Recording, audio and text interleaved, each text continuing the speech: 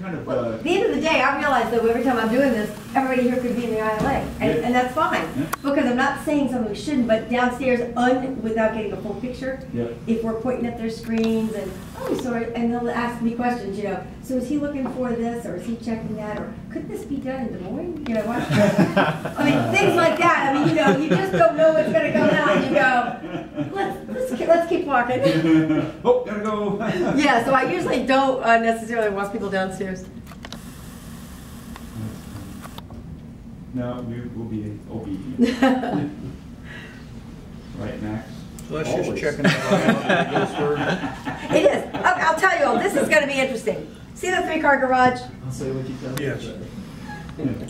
As they pull through the 3-car garage, what's happening there are two things. One, it's looked at that Maersk box, that Maersk Sealand box, and it said, yep, you got the right box number, and that's the Walmart box you came for. Okay, good. But the other thing it did is it did a physical inspection of the box, meaning it looked at all sides, including the roof, front and the back doors, and it said, yep, there's no damage, doors aren't bulging, it's good to go. The mechanic looked at it.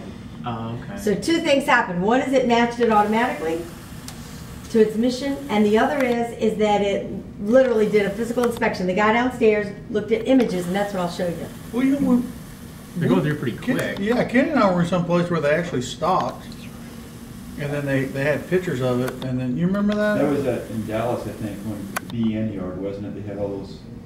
Oh yeah, it was the BN yard. It wasn't in one port. So yeah, they would take pictures of it, and then it would go out. All angles up down. Well, this is taking between 200 to 300 line scanned images as it drove through up to 30 miles an hour.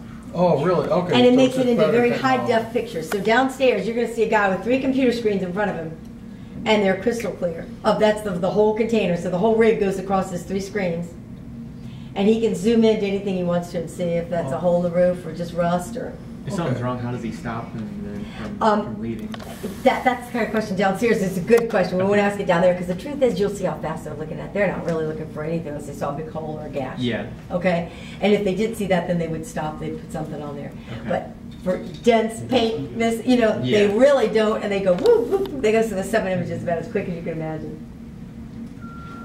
But they note it, and if it is damage, that's one of the things the labor wants to do is they make them require of a certain magnitude of damage that it has to be done on site by ILA labor. Okay. So that's another thing, that if it's certain types of damage, they don't have to be done, but if they classify it as something that falls under major damage, then they say it has to be done on terminal. People kind of don't like that. They'd rather go fix it themselves. But,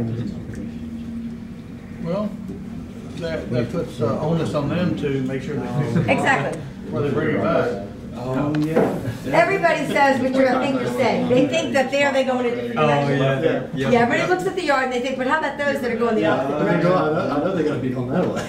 Yeah, you're right. And they are going that way, but everybody thinks they're not at that side. Yeah, the level of safety must have improved substantially. Yeah, it really has. No one driving in the yard. Yeah. There's nobody in the yard. And I'll give you another thing we won't say downstairs, but they know it. That piece of equipment would have required us to order 3 men per piece of equipment. And there's 30 pieces of equipment. That would have been 90 people today. And 24 hours a day. Well, there's nobody who can withstand a model like that. Nobody in the United States could. For the volumes, it would never justify it.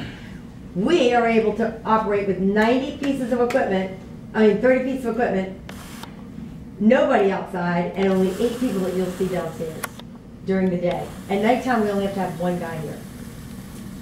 So 90 versus 1 or 90 versus 8. But that was, again, we talked about, that was never the bread and butter for the ILA, was their yard personnel. Theirs is more gate, vessel, more volume coming through the port means jobs in every aspect. Mechanics, job, or rail, gate, marine. The manning for working a ship didn't change a bit. But we simply didn't need them in the yard, and they realized that, so we don't hire them in the yard.